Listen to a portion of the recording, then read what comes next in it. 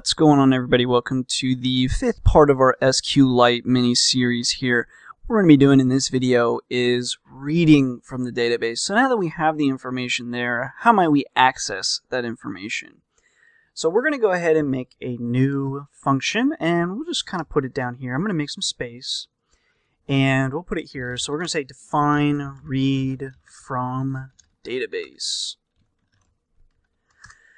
Now, the easiest way to do this would be just, select everything. So let's say our SQL is going to be equal to select. So select is a SQL command. And then asterisk for asterisk just means all. Okay. Select all from example, right? So this is going to select everything that exists in our table.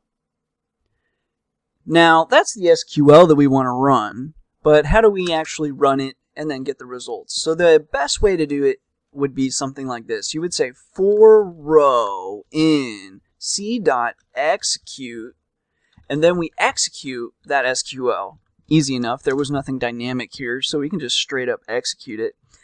And then let's just print the row. Right?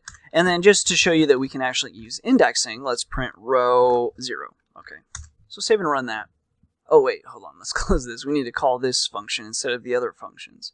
So let's highlight, copy, and then paste. And let's pull this stuff up here. So let's run that one last time. And type out execute. Execute. There we are. One more time. And there we go, we have the output. So this is each row, and then we're referencing the 0th element of each row, which was Python, Python, Python. And then this was all the data that we had, okay? So now, what if we wanted to, that's great, we requested that little bit of data, but what if we only want to find information where the user is a capital B beginner, okay, or a lowercase b beginner? What would we do? Well, what we can do now is, instead of this being our SQL query, what we can say is select all from example, and then we can use the word where, and then we can specify some requirements. So we could say skill. So where skill is equal to, and let's say beginner. And for now, let's just print the row. We don't really want to print the 0th element every time. And let's save and run that. So here we have those one row that contained where the skill was a lowercase b beginner.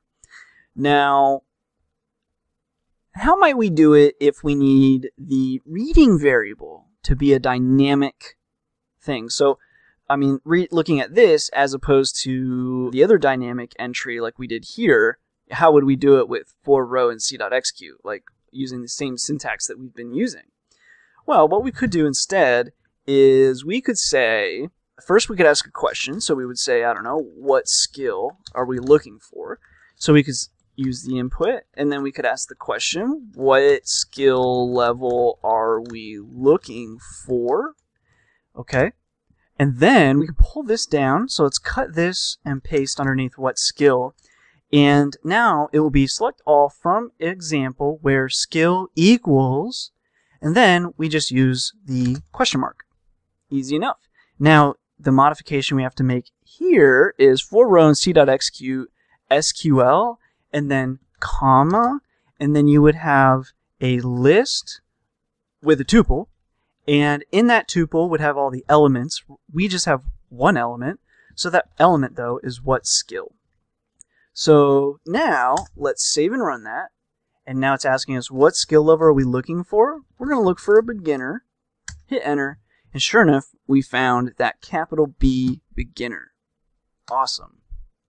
What if we're looking for two values? Okay, so what if we wanted to know what language to, right? We already know they're all Python, but what if we wanted to? So what language equals, and then input, and then we will just ask that question, what language? And then we would say where skill equals question mark. And then we would say, and, all caps, SQL, language equals, and again, question mark. Now, we have in this list of, in theory, kind of tuples, but not really. I mean, they're like parameters, I suppose. I don't know.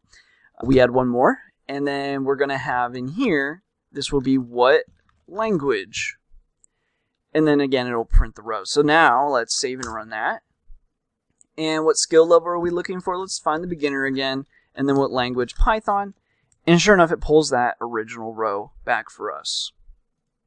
Now, what if we wanted to restrict some sort of limits to our data? So, for example, sometimes you might want to make a poll, and you only want, maybe you're going to get back, thousands and thousands of rows, but maybe you only want like 5. And a more popular use of limit is not necessarily when we're doing selects, but it's actually when we're doing updates or deletes. So people will use it for updating and deleting because you putting a limit there, like if you expect something to only take or affect, say, 1,000 rows, you would put the limit as maybe 1,005, okay?